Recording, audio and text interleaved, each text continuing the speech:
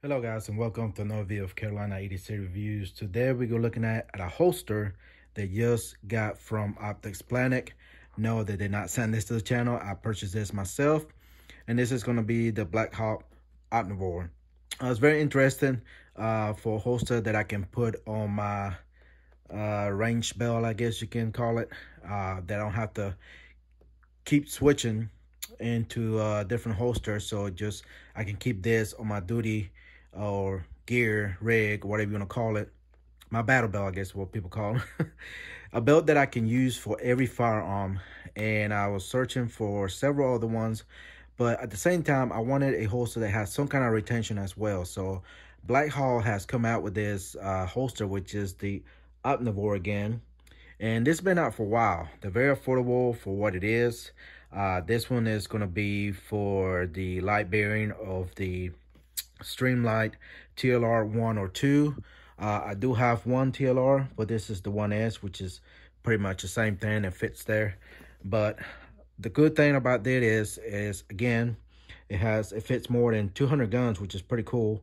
And it's injector molded polymer, and this is the hip carry, so it's going to be you know, outside the waistband, and it fits the Streamlight TLR-1 and 2. And let's see, what else do we have here in the back? If we can see, we have Multifit Omnivore holster, fits more than 200 style semi-automatic handguns with accessory rails. It has the active retention mechanism, Ergonomic thumb activated retention mechanism, which is delivered instant firearm access. And this is going to be a level 2 retention. Uses 2 features to hold the handgun securely in place. It's got a free-floating design. Holster locks onto the light housing, not the firearm. Doesn't wear your firearm frame and finish. And it's got 3-position adjustable release. Customized retention mechanism, high for your thumb reach. So it's got a lot of features. And again, as you can see, here's what it fits. And it's going to fit several firearms. Again, up to 200 firearms. But it's pretty cool. So let's open it up and see what all comes with it. Big package here. All right, so we got the holster, we got the paddle here where you can get different adjustments. You can can in many different ways, which is pretty cool. I really don't like this, so I'm not going to be using this. So I'm gonna put on my battle belt, I guess you want to call it. But I will be using this one here, which it goes in your belt. It's got the loops here, run your belt through, of course, just like any other holster. They got this type of holster belt loop here, and you can adjust it to whatever length. I'm pretty sure it comes with a adjustable here, so it won't move around and everything. All right, see what else we got in the package here. Got a lot of cool stuff. We got some extra screws here. We have something here, something to put in a holster, I'm assuming. We got different size buttons here, which is interchangeable right here, as you can see. You know, depending on what kind of grip you have short fingers or whatever you like, a bigger size thumb release, which is pretty cool. I don't know, I might switch it to the medium one, we'll see. So we have that. We have some, not really sure what this is, but then this is for like molly or vest. You can attach it to your molly or vest, I'm assuming, or it could be the adjustments for the belt. And we have some more stuff here, which I'm not really sure what it is yet, but we'll look at the instructions here in a second, see what we got. Of course, you got instructions, and you have a list here of all the firearms that this holster will fit. So if you like to pause and read this, pause it now. And there you go. All right. And you got a sticker right here. And the little piece that I just had a while ago that I didn't know where it was. This right here is a spacer that goes right here into your holster, and it snaps in right there. So you have more or less of a wobble on your holster. Now I have a couple of different firearms, mostly Glocks. Again, polymer 80 as well. And again, this is going to be retained to the light. So let's move this part out the way. Let's load the instructions and see what all these pieces mean right quick. All right, so you got right here, level 2 Omnivore. You can get the one without the light bearing. And then here's the one that I have. Again, here's your adjustable thumb pad. Let's see, you can get it for the Streamline or the Surefire X300 if you carry that one. And here's all the parts right here. So that's the Omnivore belt loop platform. So I'm assuming these will go in here. Not sure. And then you got the Omnivore paddle platform here. I guess goes on the paddle here. So that's what goes on the back of this right here to give you the right width or whatever belt you put it on so it won't wobble. This is how you remove your thumb pad. And then you got the Omnivore rail attachment kit. So this is going to be the one without the light bearing. So this is what's going to lock into your firearm if you don't have one with the light. So here it is, instructions. So it attaches to your rail, and that's what makes it very easy to use different type of firearms. Here's the TLR thumb orientation for the smooth auto lock function. Here's another picture, and let's see. Here's the no pad, medium pad, and tall pad. So I'm gonna play around with that thumb pad just to see which one works for me. Oh, here's the instruction how to put those belt loops. So it just pretty much wraps around and snaps in. Again, it all depends what size belt you got. This is one with the paddle. How to adjust it. And that's pretty much it. Pretty simple. It all depends how you're gonna use it and what you're gonna attach it to. So we're gonna put this away. And we're gonna just play around with this. Put these parts away. So I'm gonna lose it. And put the paddle and this away as well for now. So here it is. Here's the holster. Very big holster, that's for sure. So that's the reason why it accommodates over 200 firearms. So you got an open bottom here if you have a, you know, thread barrel or something here to accommodate the light. And also you got an armor cut, which is pretty neat. So high suppressors, it always covers that too. And that's pretty much it. You got the thumb release here. This is right-handed, so I'm right-handed. Do not use without light. So there it is. This one, you have to have that light to be able to, you know, have it secure and retain in the holster. So again, you can get the one with the lights. Could be a lot slimmer than this, of course. But all right, so let's just holster this one. Again, this is my Polymer 80 here. I see it's got a compositor and it's got the TLR-1 streamline here. See how it does.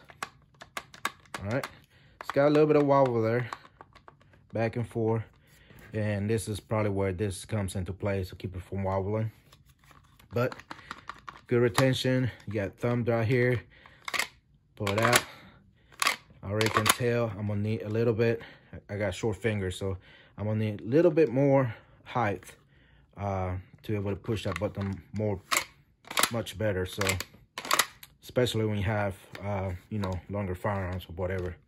But other than that, I mean, locks in and all that. So let me take this off and put it on my Glock 19 Gen 4 again.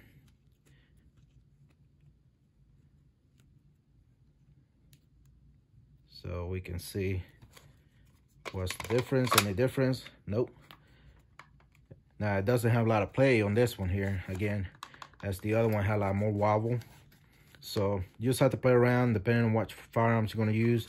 Again, you got enough room here to clear your RMR, and you got suppressor high. I mean, you got plenty of room right there, as you can see on top. But what it does, again, it locks on the light. So that's pretty cool. And you still have, as you can see, plenty of room there. If I'm not mistaken, I might have got the 17 model, if I'm not mistaken. I could be wrong, but I don't think there is a different model, I guess, because this fits anything. But there you go. Again, so that fits right there. All right, let's try this Palmer 80 with the 17 slide. Attach it on this one here and see how it does. Being it's got a longer slide, even though my other one there's got the all right, so yeah, that works. So that's pretty cool. Again, that's definitely what I wanted right there, be able to use any firearms. But again, you have to have the TLR-1 or 2 to be able to lock in. It does have a little wobble, but that's what it is. Let's put this piece in there. Apparently it goes something like this and it locks in. Let's see if I can do it right here. Right quick, maybe. So let me pause this and I'll be right back. All right, guys, I'm back. It was pretty simple to install. Just it's got the little grooves. I don't know if you can see it right down there, and it's got a little snap hook right here. Goes in this hole and locks in. And definitely I can see the improvement. Definitely a tight fit. It doesn't wobble now, you know, so that's definitely much better there. Definitely positive lock, doesn't wobble and move. So that's pretty cool. Let's put it on the one with the compensator here, just to make sure it doesn't interfere, which I probably won't because it's on top. So just to be on the safe side. All right, here we go. All right, that locks in. Definitely works great. Again, I'm gonna switch the size of that thumb brake because I need it just a little bit higher. So I'm gonna put that medium one on. So that's pretty cool. Again, pretty nice holster. So I'm gonna attach it to my belt, come right back, show how it looks, and then we'll go outside and test it out and see how well it does. So stay tuned. All right, guys, I got everything installed the way I like it. I did have to remove this little spacer or whatever you want to call it. It was catching for some reason. It was just not drawing. It was getting stuck, so I removed it. So now it's much better. So this is it right here. This is my battle belt. I've done a review on this a while back, but this is it. I added the medium size thumb release here. Pretty simple. Just slide over this one. There's already come with it. 2 little screws, and that's about it. I put the adjusters here that you can snap right in, and that will keep it from wobbling or anything like that. So that's pretty much it, guys. Just want to show you how it looks in the belt. Now we're going to step outside, do some drawing from it, see, make sure it releases correctly and everything else, and then I'll give you my opinion of what I think about it. So stay tuned. All right, guys, so I'm out here with the holster from BLACKHAWK. Again, this is going to fit several firearms as long as you have the one with the TLR-1 or 1S. That's what the holster is compatible to, and it's going to lock to the light, not the firearm itself. So any firearms that you may have with a Picatinny rail in the front, and you can install this light, again, it's going to work with this holster here. This is a level 2, and again, it's going to work with any firearm that's able to have a light mounted too. So I'm still getting used to it. I like the button release. Again, as you can see up close, you can change that up. I added the one spacer to make it a little bit more taller to my liking, and be able to reach that thumb release on the inside to release the firearm. Now again, I did remove that one piece that slid here just to make it a little bit more tight, so your firearm doesn't wobble back and forth. But so far, for my liking, it's gonna work. And again, it's gonna be compatible with the RMR high suppressors, and you also, if you have a threaded barrel or compensator, it's gonna stick through the bottom. So that's another thing. Plus, and about this holster, you got many options for firearms to use this, and that's what I like about this. So I'm gonna stick it and leave it on my battle belt, whatever you want to call it. So in case I have several firearms, I don't have to switch holster. I can use any holster as long as I have the TLR hooked up to it. All right, enough talking. Again, we're gonna just do some drills here, as you can call it, and just draw from it and make sure it comes out correctly every time. In holsters, again, it's gonna lock, it's not going anywhere. As long as you push that button, it's gonna release the firearm from the light and everything. So, all right, let's make ready. Put 2 rounds here. Again, all right, here we go.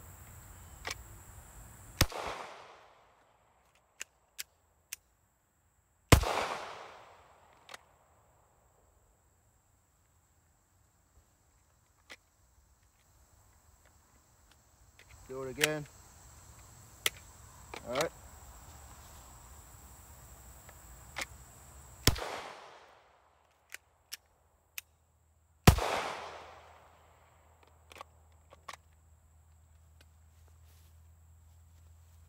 Okay. I have a little issue with my gun. I might need to clean it. All right, here we go.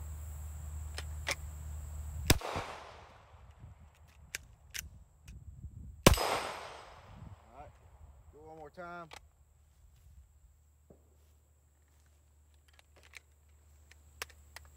Again, I need to clean this gun. I haven't cleaned it since I've been shooting it. So here we go.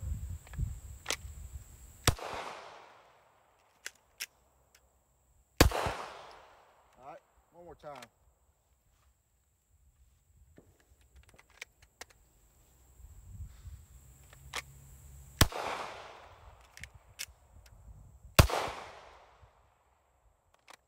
Let's just draw and fire.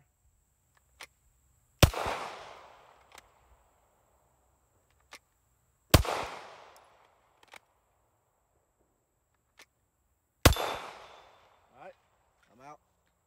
All right, guys. Well, pretty simple. I do need to clean my firearm. Wasn't want to go to battery for some reason, but anyways, as you can see, the holster worked just as fine like it's supposed to. Again, with practice, that's all. You can manipulate the holster and the release button pretty easily, as long as you practice holstering, doing at home, drop fire, you know, all that good stuff. Make sure your firearm is clear. See, it doesn't come out unless I push that button. So that's pretty much, guys. Again, sorry to make this video a little short here due to ammunition again, and I keep saying that. You know, it's gonna be hard to make longer videos and put stuff to the test even longer. So guys, that's pretty much it. Check out BLACKHAWK. They're not sponsoring this. Bought this small money from Optics Planet. Make sure to check those guys out. I'm not also any kind of affiliated with them as well. So yeah, pretty much it. Very inexpensive, about 40-50 bucks for the holster, and it fits multiple firearms, and it'll be something that you maybe can take advantage and save some money in the long run if you do a lot of you know, shooting and stuff. And if you have the TLR light, again, you know, you can put any firearm in here. Again, over 100 or maybe 100 firearms will fit in this. And again, as you can see, it's got the opening on the bottom and got the RMR cut here to clear the RMR if you have one. I feel like I'm talking real loud with this ears on. But anyways, very inexpensive. They do have the version without the light. So if you don't want to buy the light or don't have the light, you can buy just the one with the without the light, and that's the same functionality. It uses a little small Picatinny rail that locks in, and you can swap it out on the bottom of the firearm where the Picatinny tail rail is. As long as you got Picatinny rail on your firearm, it's going to work with this. So make sure to check that out. So guys, thank you for watching. I think it'll be a good product to have, in my opinion, if you do have a lot of firearms and don't want to spend money on a lot of holsters that you can use, and also has a retention and draw your weapon and carry it safely. It'd be a good option to have. So guys, thank you for watching. Thank you for all the new subscribers. Make sure to comment down below if you have this holster or you have any experience with it and what you think about it. I'll try to answer best I can. Make sure to check out Optics Planet. They have these. Last time I seen, they have it on stock. So if not, check around everywhere else. So guys, thank you for watching. Give this video a big thumbs up. check all the links down below. That's the best way to help the channel monetizing due to YouTube to pretty much demonetize all my videos, and I do not do Patreon. So the best way to do it is to use the affiliated links, coupon codes and stuff like that.